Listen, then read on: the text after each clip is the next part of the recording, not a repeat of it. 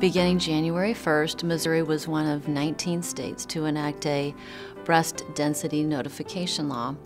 What that law basically states is that if you have dense breast tissue and you are shown to have an increased risk for developing breast cancer, then you may benefit from additional testing or additional studies. This year, when a woman receives her results, it will state not only if her mammogram is normal or abnormal, but also if she has dense breast tissue or does not have dense breast tissue. Breast density refers to the amount of glandular tissue in relationship to the amount of fat in the breast. Studies have shown us that it can be more difficult to interpret a mammogram in a woman who has dense breast tissue, and also women with dense breasts can be at a slightly increased risk for developing breast cancer.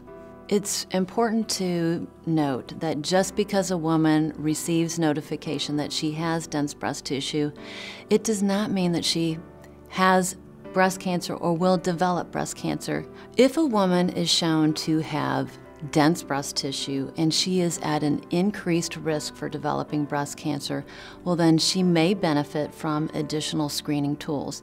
Examples of those would be a breast MRI, breast ultrasound, and tomosynthesis. Step 1 is getting your screening mammogram. Step 2 is determining if you have dense breast.